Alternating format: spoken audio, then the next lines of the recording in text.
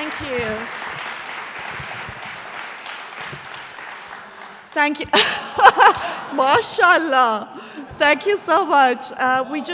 We don't want to take any more time because I don't think we can follow, honestly, the acts that we've had. Each one was so brilliant. I think you must all be amazed and inspired. And really, someone said this is better than the Glastonbury of Freethinkers. This is better than Glastonbury. And I think Dave Silverman said this is a conference of heroes. And I think that is so very true. So we just want, as a final thing, our message to the world outside is a resolution that we first wrote, but then Gita changed everything for the better. So we're pretending our words are somewhere in there. But so I do want Gita to spend just a few minutes, you've all got it in your pack, just to talk about the main points, and then we'll close so you can go get drunk, all right? Well, so much has happened that I'm looking at it quickly like, what the hell did we write? But I think it's really important as a resolution because it is about the principle that we cannot have secularism, we cannot have a right to conscience and free speech unless we abandon apostasy and blasphemy laws. And in order to do that, we have to be able to criticize religious fundamentalism. I'm somebody who doesn't work on religion, on criticizing religion. I work on religious fundamentalism. But I absolutely defend and support the right to criticize religious texts and religion itself, because we need to do all that. So, we've talked about 13 states and territories that punish apostasy and blasphemy by death.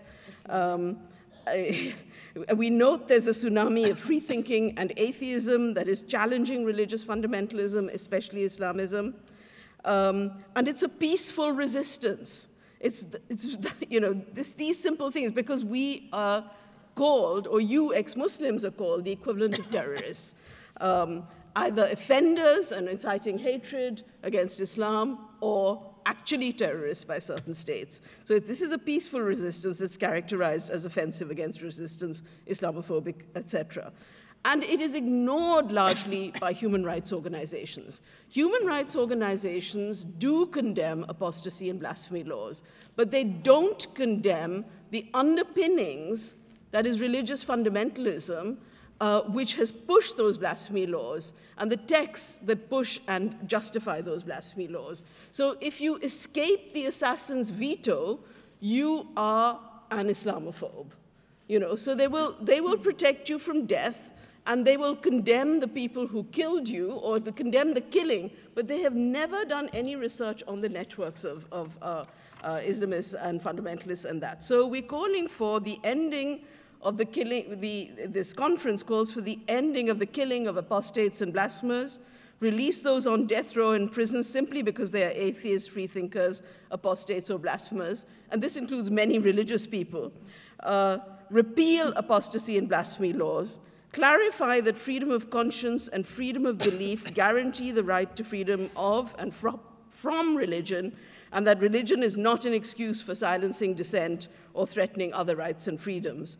Protect the right of freedom of expression to offend, without which no human progress is possible. And then we call for, and I commit to doing this work with, and I hope some of you will join me, a declaration of principles showing that the human right to freedom of conscience is explicitly embedded in human rights documents and not limited by any right to religious belief. It is there. The Universal Declaration of Human Rights doesn't say we are endowed rights by God. It says we're endowed with conscience and reason. It is there in the fundamental documents of human rights, and I think a lot of people have forgotten that, and we have to reclaim that as we fight apostasy and blasphemy. Yeah.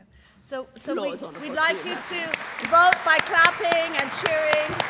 Okay. Okay. Is there anybody who's against the resolution? Okay. Yes. Okay. Meet us outside. All right. Not violent, of course. So just a few last words that I want to say. I think really this has been a wonderful conference. This has been the best conference I've ever been to, of course. That's not very good for me to say. But it has been inspiring, and I think one of the things we really wanted to do at this conference is to show this beautiful, wonderful fight, and people who are fighting and struggling despite such great odds, despite losing loved ones, despite losing their children, despite having their husbands killed, their wives killed, despite all the trauma. Jimmy talked about it.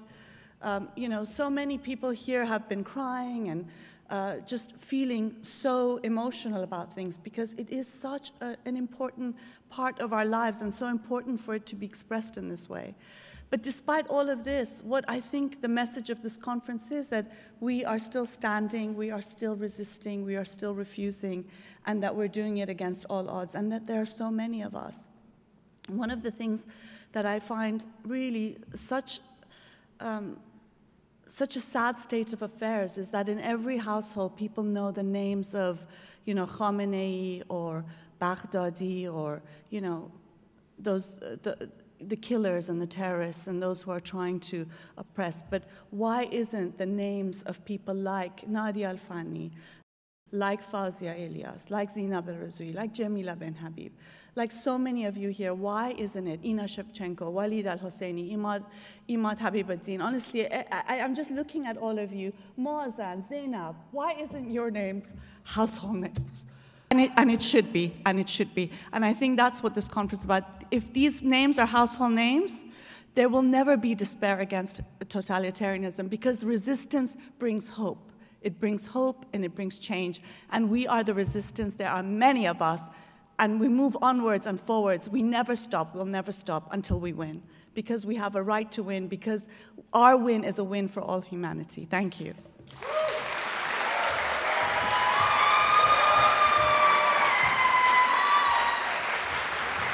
Right.